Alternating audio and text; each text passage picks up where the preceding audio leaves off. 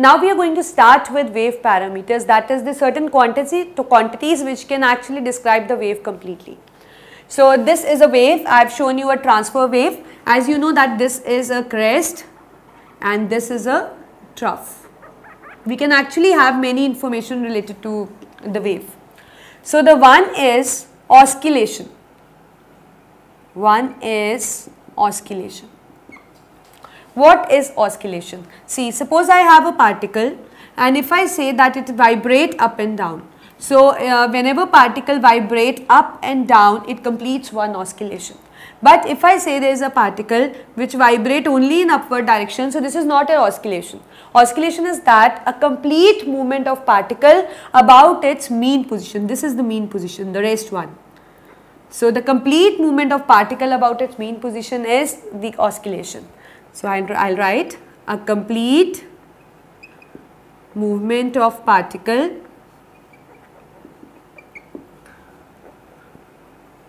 about its mean position. Right. So if I say that particle is like that and I draw a wave like this and I ask you that whether it is oscillation. So no, it is not an oscillation, because here it is showing a crest, here it is showing a trough, and each wave consists of one crest and one trough. So that means complete wave comprised of one crest and one trough. So this is not a complete oscillation, or it is not an oscillation, but this is a oscillation. So oscillation is complete movement of particle about its mean position. Second thing we have is amplitude. Second thing we have is amplitude. What is amplitude? Suppose I have a particle here and amplitude is this peak actually shows that this much it can moves up and this is the maximum height it can reach down. So amplitude is the maximum displacement of particle from its mean position either in upward direction or in downward direction.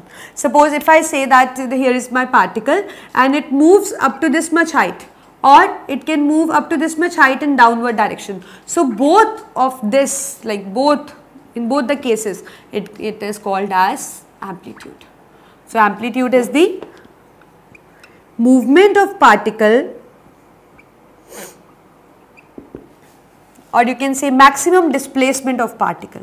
Why we use the term displacement? Because displacement is a distance in a specific direction. So this is the distance travelled in a specific direction, therefore I am writing displacement. So maximum displacement of particle, from its mean position,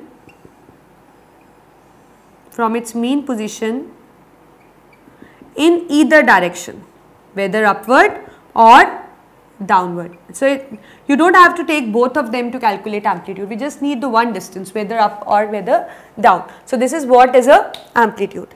Third parameter we have is wavelength. Third we have is wavelength. Now what is wavelength? Suppose this is one wave, I will draw here. So this is amplitude. Suppose I draw like this. Suppose this is one wave, right, and this is another wave. So this is crest, this is crest, this is trough, this is trough. I'll write here, and these are trough. So the wavelength is actually a distance between two consecutive crest or trough. So that means, and you have to see crust, which kind of crust? Only the consecutive ones. Suppose if I have one more wave here, so wavelength is not this, but wavelength can be this. So wavelength is the distance between two consecutive crusts, or likewise two consecutive trough. So what is wavelength? It is the distance between two consecutive crust. Consecutive means one after the another. Two consecutive crust or troughs. This is what is a wavelength. Third parameter we have is, fourth one is frequency. Now what is frequency? Suppose if I say that these number of waves is produced in 1 second, I fix the time to 1 second and I see that how many waves are produced in that given second. So suppose I found a graph like this, so that means it comprises of how many wave? One wave, another wave, because one wave consists of one crest, one trough. So till here we have one wave, till here second wave, till here third wave. So the number of waves produced in 1 second is 3. So that is the frequency. So what is frequency? It is number of waves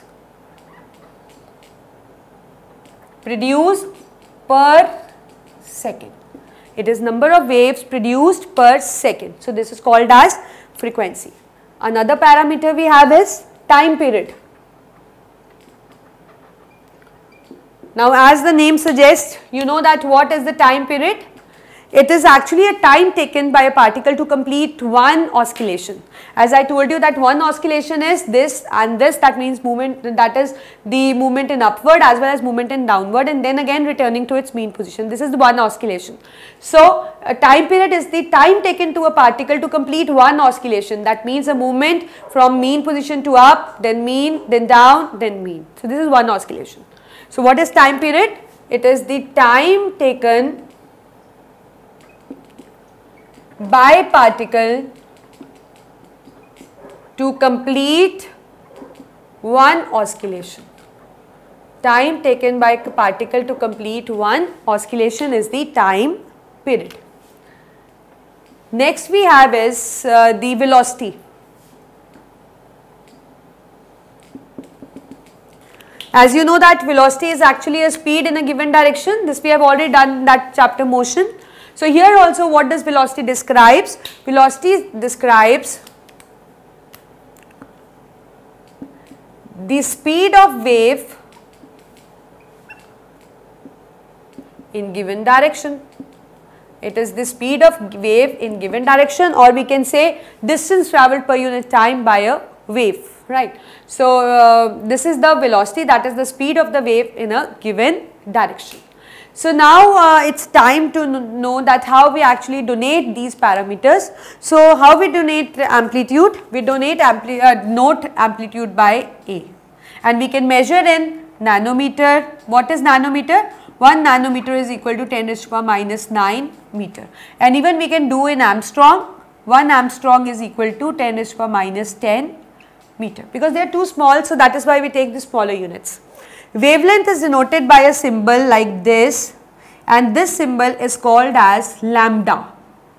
This symbol is called as lambda. Again we can calculate in, because it is actually again a distance, so we can calculate in nanometer as well as in Armstrong.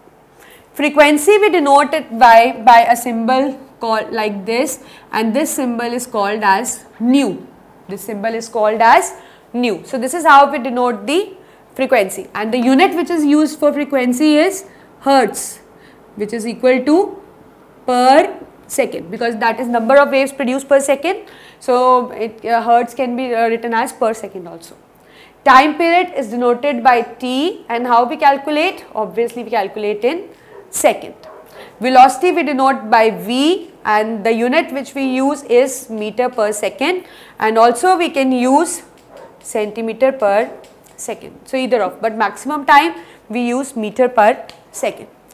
There is a relation between time period and frequency. There is a relation between time period and frequency. What's that? Time period is 1 by frequency, or we can say frequency is equal to 1 by time period. So we can write either of. And also there is a relation between velocity, wavelength and frequency. There is a relation between them also, that is velocity, wavelength and frequency. And what's that? It is nu is equal to V upon lambda. It is nu is equal to, that is frequency is equal to, I will write here, frequency is equal to velocity upon wavelength. So this is how we relate these terms. So time period and frequencies are related, and there is a relation between the wavelength, frequency and the velocity. So these are the wave parameters, and you should be aware of these parameters, because whenever you are talking of wave, so anybody can ask you related to the wave in these you can say in this language. So you should know that what is time period, what is frequency, what is amplitude. So you should aware of this. So now we are going to start with another topic. So as you all are now familiar that what is sound, sound is a mechanical wave, and out of that is longitudinal, because it is a wave, so it signifies all these parameters as well, right.